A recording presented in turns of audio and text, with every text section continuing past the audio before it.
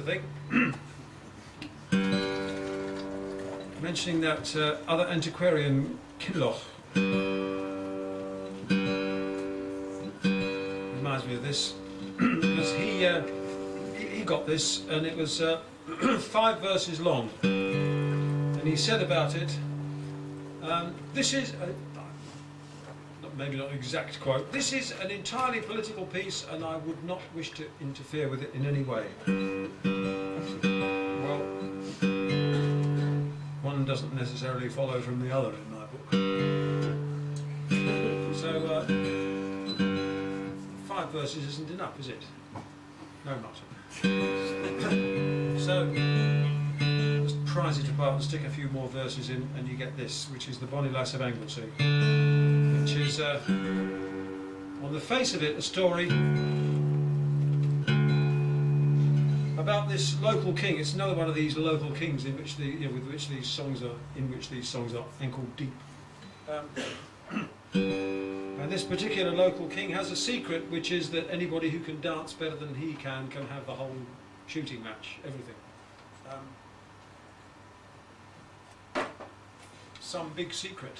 He wakes up in the morning and he looks out of the window and there's a queue of blokes down there all going, "King, time's a wasting." And he does the one thing that a king would normally do in such circumstances, and says the magic word, which is help. And help comes along in the shape of this Bonnie Lass of Angelsey, who wants paying. And is not particularly interested in what the king's got to offer, so she makes her own deal.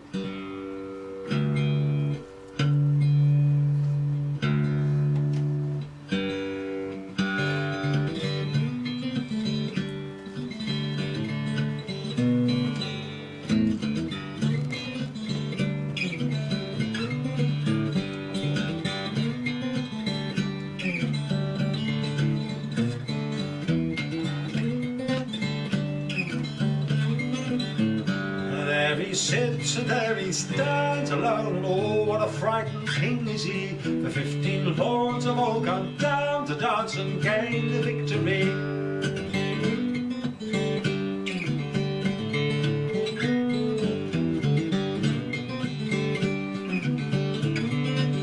Our king, he keeps a good treasure, and he keeps it locked with a silver key. The 15 lords have all gone down to dance his gold and his land away.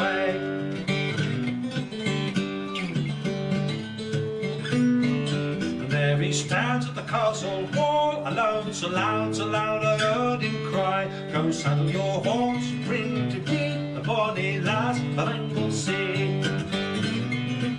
There's some road north, some road south, there was some to the east that went straightway, spied there on the mountain high, the Bonnie Lass of Angelsey.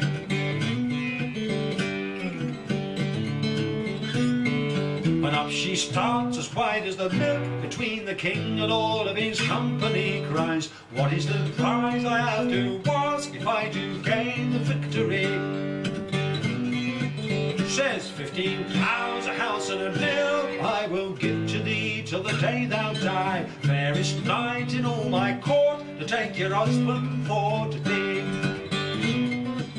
Says, 15 ploughs, a house and a mill, now come now, that's no prize for the victory, and there's no knight in all your court shall have thee as a wife to be.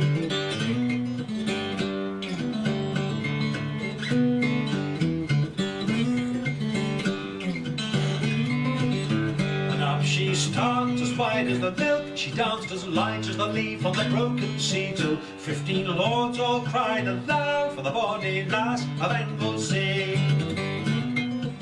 She's taken 15 one by one, saying, "Sweet kind sir, will you dance with me?" But ere I've been, she's taken 15 one by one, saying, "Sweet kind sir, will you dance with me?" But ere it's 10 o'clock in the morn, they gave it all right shamefully.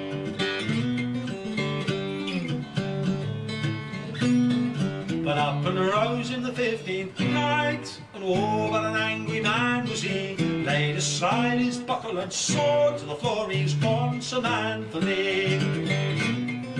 And he danced high and he danced low, and he has danced the livelong day. Says my feet shall be my death ere she gained the victory. He says my feet shall be my death ere this lass do gain the victory. But ere it's 10 o'clock of the night, he gave it all right shamefully.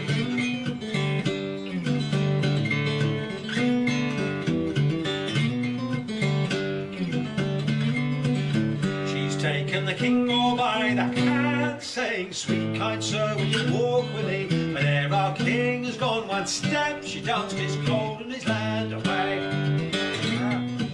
She's danced off all her buckle and sword, danced off all their gold and their bright money. Back to the mountain she's away, the bonny lass of Angelsey.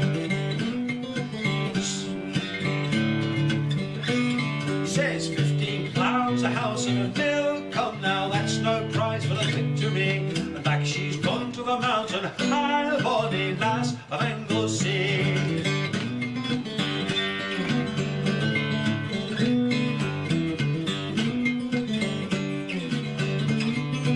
There's 15 lords come swaggering down for to dance and gain the victory. 15 lords and one-eyed king go all ragged